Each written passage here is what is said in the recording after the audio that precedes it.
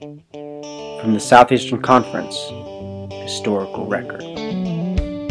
Alabama. What should be known as the gold standard was instead forged in iron.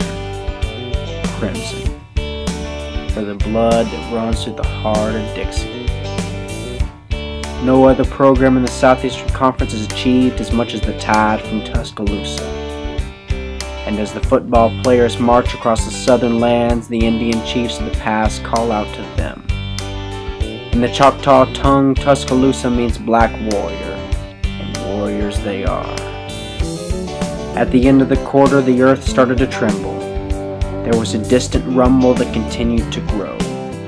Some excited fan in the stands bellowed, "Hold your horses, the elephants are coming." And out stamped this Alabama varsity. When the Atlanta Journal printed these words in 1930, the Crimson Tide were named. Thereafter, they went to be crowned.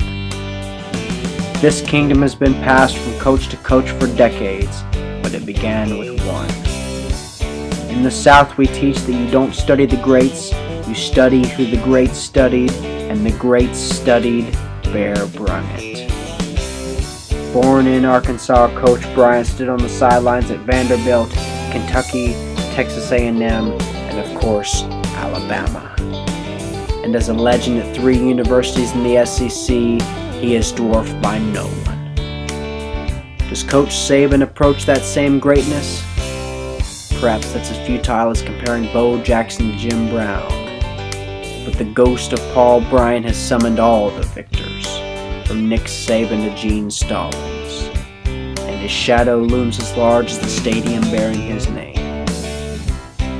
No story of Alabama can adequately be told without including the nemesis, and the enemy the Tide hates lives just beyond their backyard. For Bama, the championship promised land is guarded by Auburn. But there are others. On the third Saturday of every October, they play Tennessee, and the contrast of orange and crimson matches the autumn in hue as well as beauty. Their foes scratch and claw, but for now, Alabama stands alone.